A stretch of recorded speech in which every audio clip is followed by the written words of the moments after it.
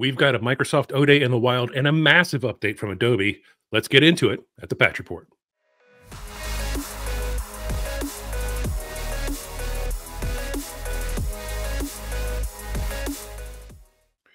Hello, everyone. I am Dustin Childs, Head of Threat Awareness here at Trend Micro Zero Day Initiative. And this is the Patch Report for December 2024. We've got a massive update from Adobe, but the good news is there's nothing under active attack there. Smaller, but a big December update from Microsoft with one exploit. So let's get into it. Let's talk about it. Here we go. So 16 patches from Adobe, 167 CVEs, I think. I counted twice. I hope that's the correct number. The biggest of these is an Experience Manager with 91 CVEs. That's wild. Good news. Only one of those is for code exec. Everything else is cross-site scripting.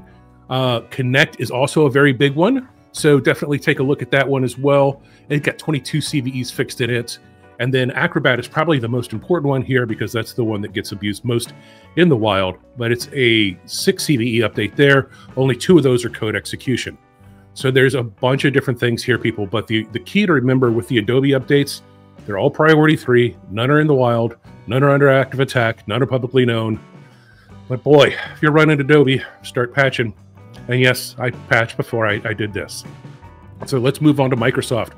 Got 71 new CVEs and the usual suspects, and a very interesting one that we'll get to in a minute. A bunch of criticals this month, but they're not as critical as you might think. Let's start with the one under active attack, and this is a common log file system driver, EOP. So that EOP is being used in the wild and is likely paired with a code execution bug. It'll work like this. So you open something or it hits on the EOP, elevates, and then you execute code at system level. It takes over your system, usually found in ransomware. Microsoft doesn't provide any information on how widely this is being used, of course, so just get out there and patch. Next, we have an LDAP RCE, and this is a CVSS of 9.8, which is juicy. And it's pretty much going to affect all of your domain controllers. And you just have to send a specially crafted LDAP call. And yeah, so that's a juicy one.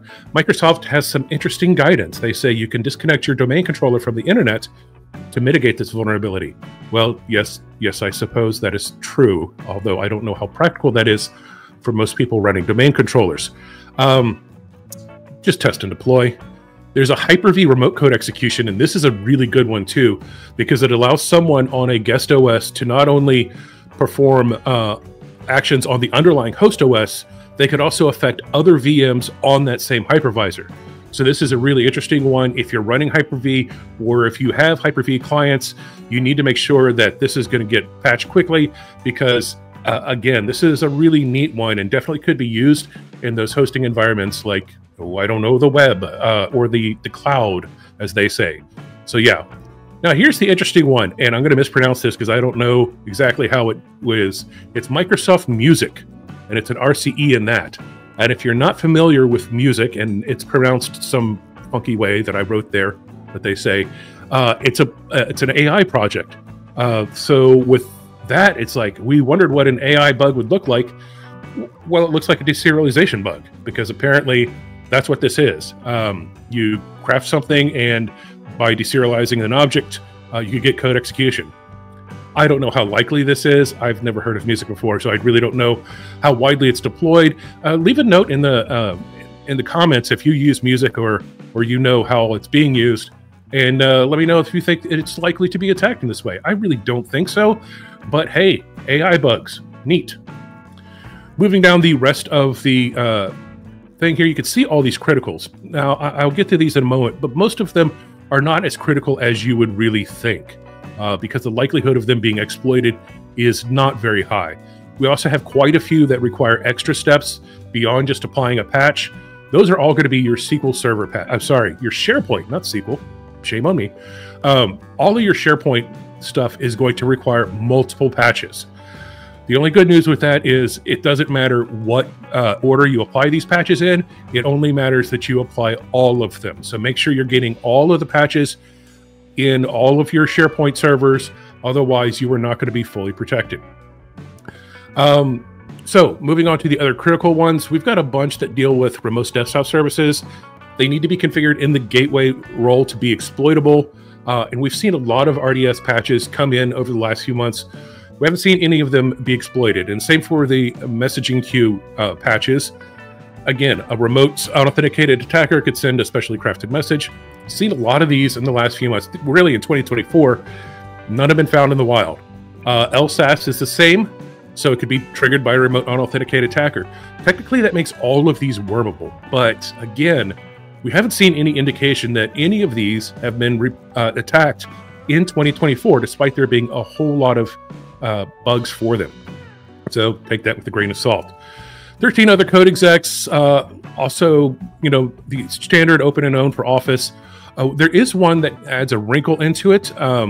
So they describe it as result in the user data becoming unavailable, and the preview pane is sort of an attack scenario. So it's not just viewing an email in the preview pane, but it's actually previewing an attachment from the preview pane. So that's it. There's 6 patches for RAS, but there's a lot of preconditions that make it unlikely to be exploited. There's a bug in DNS that looks really scary, but it requires high privileges. So maybe not so scary, but a good time to audit your privileges to see who can and cannot access your DNS server. And again, I mentioned the SharePoint stuff, multiple patches. Hate to see it. Catch them all. Got a lot of privesc bugs, but these are usually the same thing as what we saw being under active attack, where you have a specially crafted component on a specially crafted program on a system that you run, and then boom, you get running its system.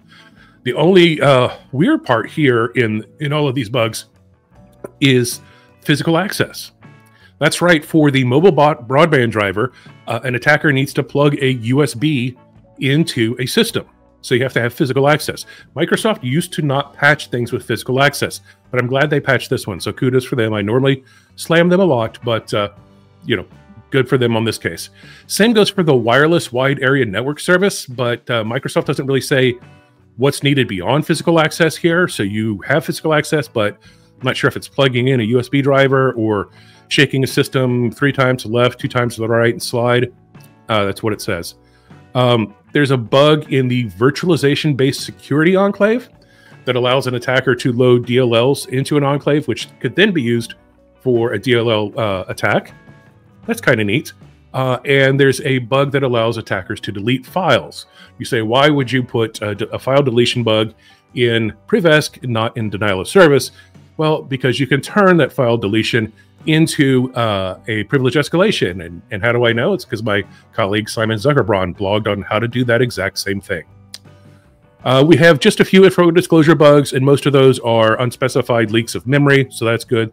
SharePoint bugs are an exception. They disclose file content, whatever file content may be. And again, multiple SharePoint patches. There's an info disclosure in File Explorer that's a little bit more disconcerting.